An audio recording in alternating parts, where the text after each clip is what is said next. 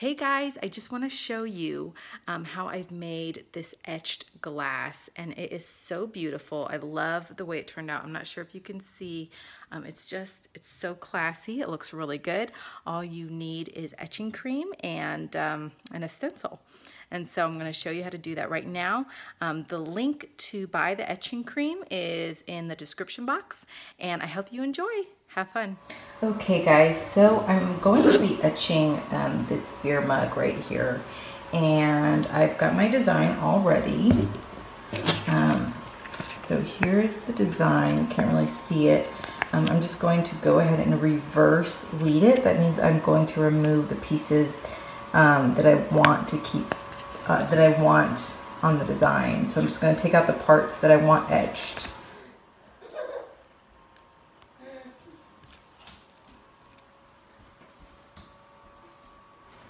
Okay, so I've got my design reverse weeded, and now what I'm going to do is I'm going to take, I'm using some contact paper instead of transfer paper, because most of the time it works just as well and it's a lot cheaper.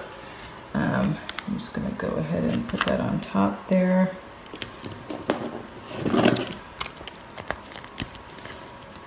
Okay.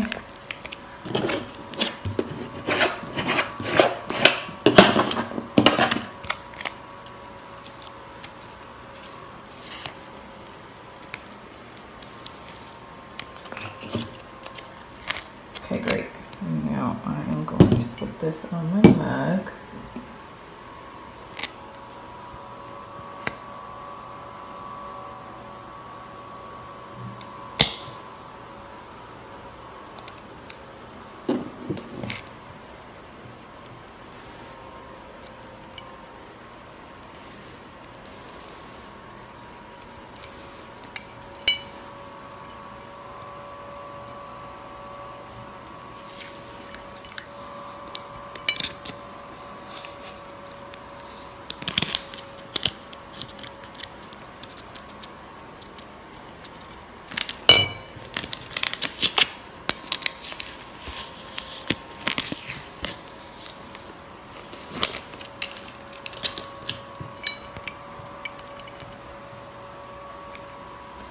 Okay, so next thing I'm going to do is I've got some painter's tape, and I am just going to add a little extra to the sides, because once I put the etching cream on, I don't want it to get on the sides of the design either. So just to be safe, I'm kind of just adding this.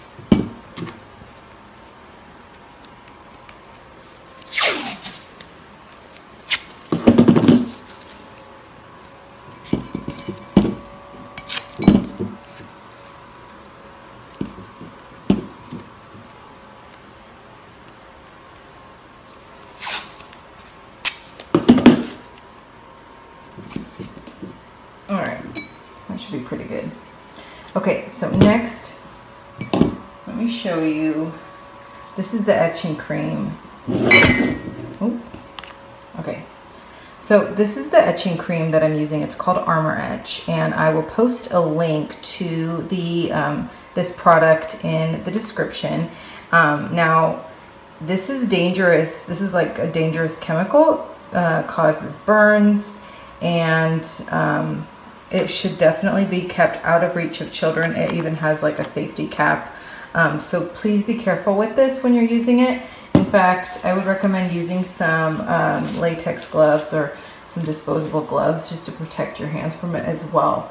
So I'm gonna go ahead and get into that. And then the other thing I use is a popsicle stick. You can see I've already used it for one that I've already done. So I use the popsicle stick, and what I'll do is you'll see that I'll be using it to apply so that it doesn't get absorbed, because this stuff, it's not cheap, and you know, I like to be really conservative with it. All right, here's the fun part. Here we go. So, got my Armour Etch.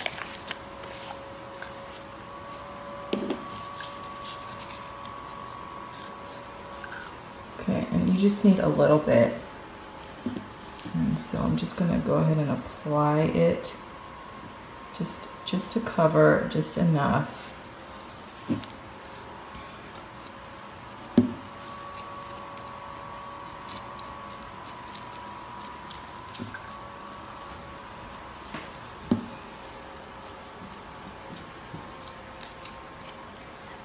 And it's okay if you add a little bit too much, because what you can do, like I said, you can scrape it back up when you're all done, and then you can actually put it right back in the bottle and use it again later.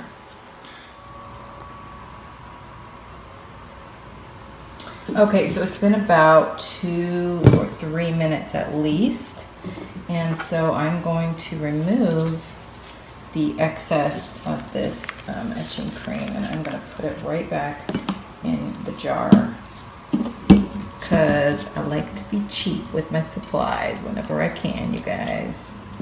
It's not a bad thing.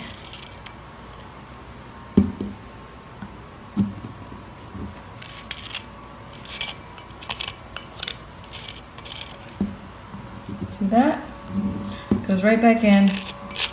And I'm going to use it for the next project, and that way I've only used such a tiny, tiny amount. Okay, next thing I'm going to do is I'm going to wash this off. Okay, here we go. All right, it's not going to look like much while I'm washing it right now.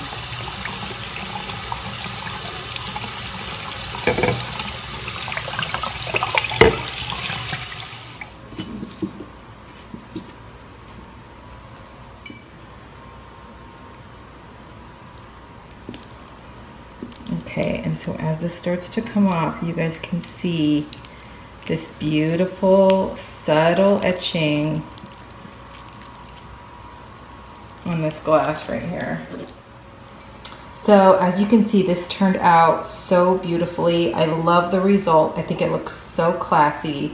I personally prefer this over just putting vinyl on a cup. I think it looks gorgeous. I've included a link to this Armour etch so that you can buy it and do the same thing with your projects.